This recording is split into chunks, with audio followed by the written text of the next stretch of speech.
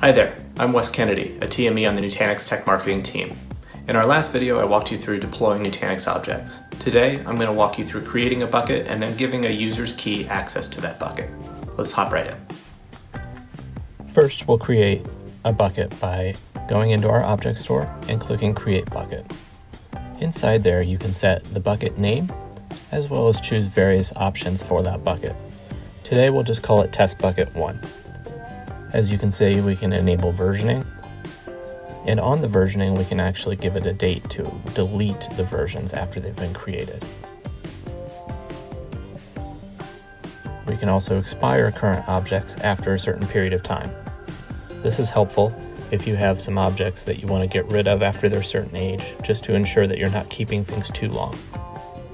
We'll go further into versioning and objects later. We can also configure worm on our buckets. Worm just stands for write once, read many, and is great for dealing with compliance reasons, backups, or dealing with ransomware.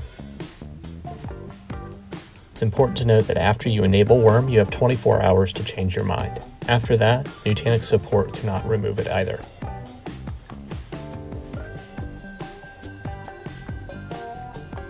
Buckets can also be configured to be static websites and serve your content such as images or the websites themselves. All you need to do is set your index and your 404 pages, or you can set a redirect as well.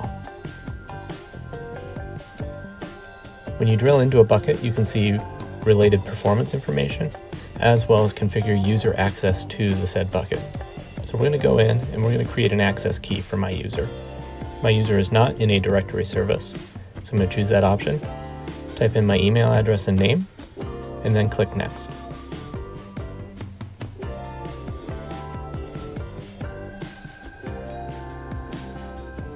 Make sure to save your keys somewhere safe because they will only be shown once.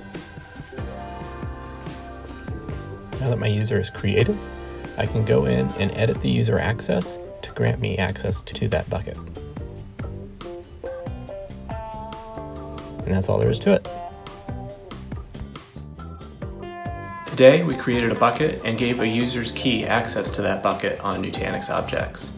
As we saw, there are a lot of features such as worm, versioning, static website, and many others that we'll be needing to dig into a little bit further in our following videos.